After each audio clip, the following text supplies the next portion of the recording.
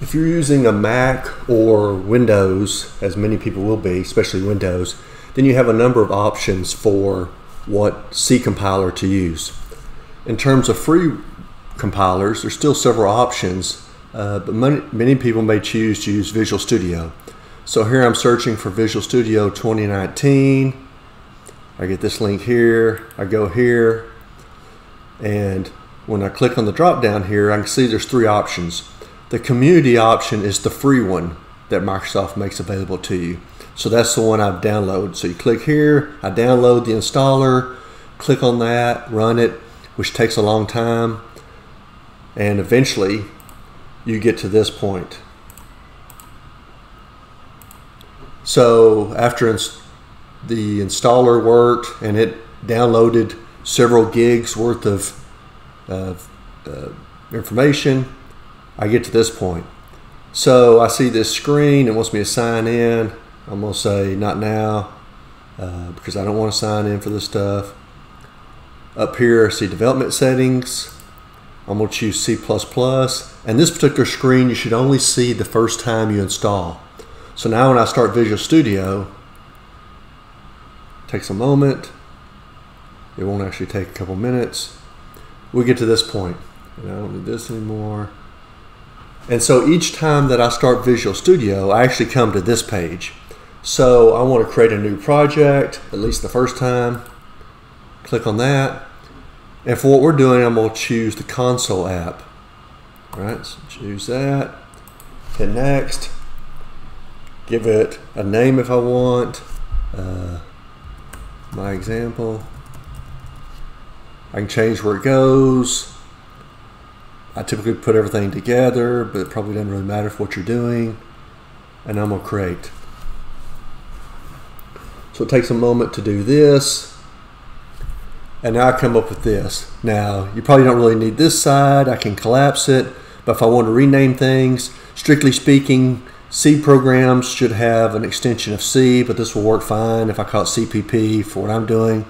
But if you, for consistency, want to force the issue, I could click over here, choose to rename it, and do that here.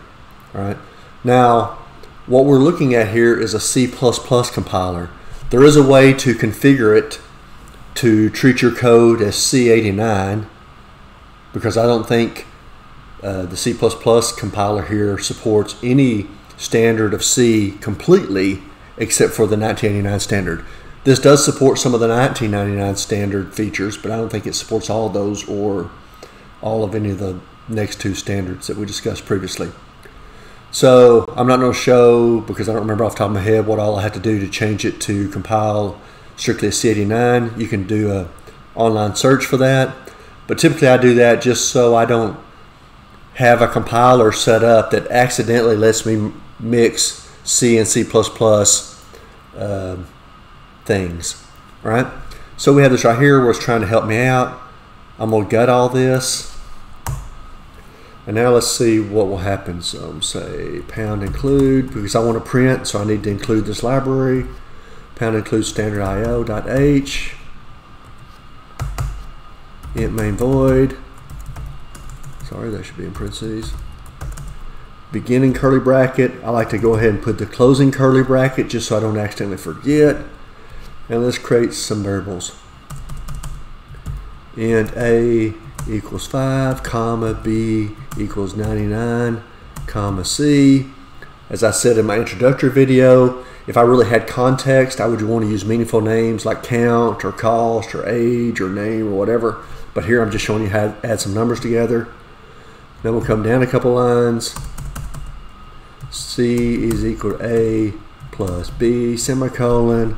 Come down the next line, 1, 2, 3, 4, print F, close with semicolon. And what I'm going to do is I want to print A plus B equals C, but with their actual values. So since these are ints, I'm going to use %d, so %d plus %d equals %d, a new line, and then come back over to here and put A, since that will go into here. The %d's are placeholders, so this sees the first thing that's an int, And so it's going to put the value of A here. Then I want the value of B here and the value of C here. So A, comma B, comma C. If I hit Control S, I can save it. And now I could just build it if I wanted to. But I'm going to go straight to trying to run it. So I'm going to click on Start Without Debugging. In the future, if you wanted, you could just press Control F5 as the hotkey to get there. But click on this. It's going to attempt to compile it and then run it. And we can see 5 plus 99 equals 104. So it did work correctly. Press any key, I'm going to hit the space bar, and that stops it. And if we look at this output window that popped up, we can see that it was successful in building it. There was no errors. What would those look like? Because in my introductory video, I told you one of the things you might want to do is break things and see what happens. So let's say I came into here, and when I was typing all this, I wasn't really paying attention, and I accidentally put an X. Right? It's trying to help me by expanding. Now, if I'm looking close enough, I can see, oh, the little red line there is telling me it looks like something's wrong with the X. But maybe I don't pick up on it. So I go to debug again, start without debugging, try to compile it, and it says, oh, there's errors. Would you like to run the last one? No, I don't want to see you use the last one. I want to try to use this one. So I'm going to hit no. And now I come down to the build box. And I see it says here on line 6, in what I guess is column 15, it tells me there's some problem here. It thinks that I was missing a semicolon, so see, it's not entirely accurate in terms of what it thinks the problem is. And then on the next line, all right, well, of course, I mean, next line down here, line 6, column 15, is telling me, oh, well, what is X? You had this X in here, I don't even know what that is. Because if I put something else in there, like let's say C, C was actually defined. What would happen if I tried to build that? Start without debugging. Well, now the error message is slightly different because C is a defined variable. It's just I don't have any, this isn't legal code. I can't see B space C. That doesn't work. So here's the error message. So then this will point me back to line 6. I come up and say, oh, well, I made a mistake. Let me get rid of this. Put B back in there again. If I wanted, say B times 2, I'm going to hit Control S to save it. Start without debugging. Of course, now my print statement's not technically correct because I said 5, or I mean A plus B, and now I'm changing what I'm doing with B, so it's not technically correct. But I want to see if what I have is legal. Start without debugging. Yes. So 99 times 2 would be 198, plus 5 is 203. So it seems to be working. So back when I used to use Visual Studio more often, I found it a real hassle to create a new project each time. So basically I would take what I had here, save it, store it in another file, that way I'm saving it, and then I would gut this and start from scratch. And now I would type in my new code, pound include, standard IR, whatever. If you do want to have separate projects, you can go up here, File, New, Project. And we'll choose Console App again. So this is the page we saw before. Next, Console App 4, because I had several consoles, so it's just trying to update it. Create. Don't want to save the things I had before. Sure, save those just in case. And now here's my new console app. Get rid of that so I can see more. Once again, I'm going to take this, gut it, start over, and that's what I would do.